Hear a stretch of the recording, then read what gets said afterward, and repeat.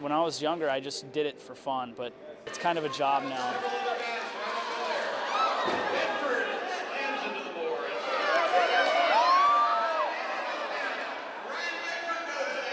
But at the same time, it's probably the funnest job you could have. Davis and Bedford coming around that final turn. Davis and Bedford, and they're going to make it with Lindsay coming in third. My name is Ryan Bedford from Midland, Michigan. I train in Salt Lake City, Utah with the U.S. Short Track National Team. My coaches are Laurent Dagneau and Chun-Jae Soo. Typical days, wake up, breakfast, go to the ice rink. We skate from 9 to 11.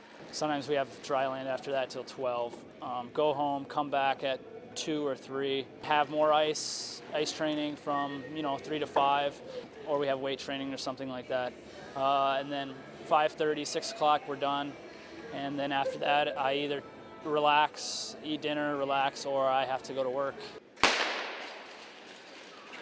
Training and working is a hard combination to do. I mean, training is working, so you're working plus working. But Home Depot does a great job for the athletes. They bring in 200 and some athletes and treat them well. When they're gone at competitions, they allow them to leave. If they have a tough day at practice and they can't come into work, they'll let them slide. So Home Depot is a great sponsor for the U.S. Olympic Committee.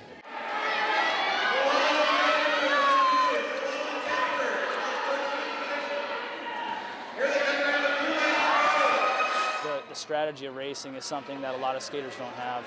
It's really hard to learn. You have to race a lot of international races, a lot of races.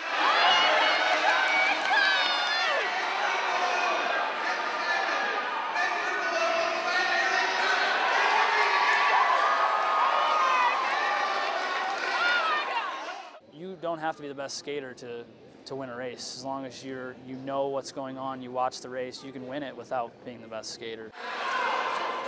Malone and Bedford, Davis in third.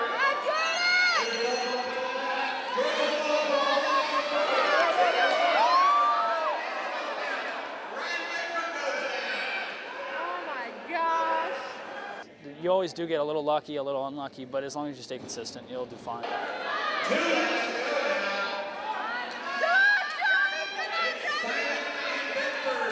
The competition in the world is so good that it's tough, and short track has to do with a lot of luck. So there is a lot of luck, but you have to be really good. I want to skate the World Cups again this year, so that's what I want to do.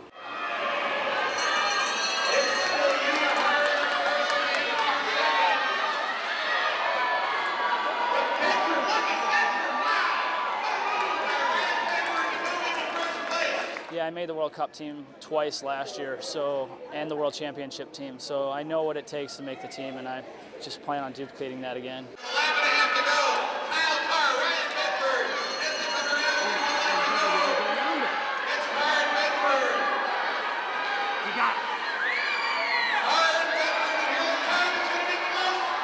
I was betting on myself, I would bet on myself to win a medal in 2010.